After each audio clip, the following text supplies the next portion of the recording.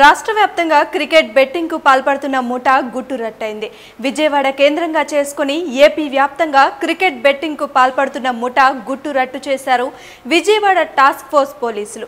ఈ సందర్భంగా కమిషనరేట్ లో ఏర్పాటు చేసిన విలేకరుల సమావేశంలో నగర police commissioner CH Dwaraka Tirumalarao మాట్లాడుతూ ఉభయ గోదావరి జిల్లాలు విజయనగరం, శ్రీకాకుళం, విశాఖలో భారీ మొత్తంలో బెట్టింగ్లను ఈ ముఠా నిర్వహించినట్లు తెలిపారు. ప్రధాన బుకీతో పాటు మరో 5 అరెస్ట్ చేసి వారి వద్ద నుండి 13 లక్షల నగదు, 3 ల్యాప్టాప్లు, 58 సెల్ ఫోన్లు, 1 LED టీవీ, 20 కార్లు, 3 బైక్లను స్వాధీనం చేసుకున్నామని పేర్కొన్నారు.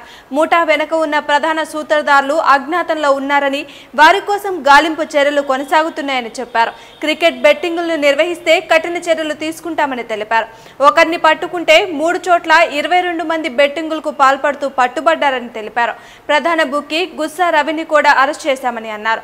ఇంకా రాజమండ్రి, విజయవాడ, గుంటూరు, పశ్చిమ గోదావరి జిల్లాల్లో బెట్టింగ్లు రహస్యంగా జరుగుతున్నాయని, వీరి వెనుక ఉన్న మరింత మంది బుకీలను కూడా త్వరలోనే పట్టుకుంటామని సిపి ద్వారకా తిరుమలరావు వెల్లడించారు.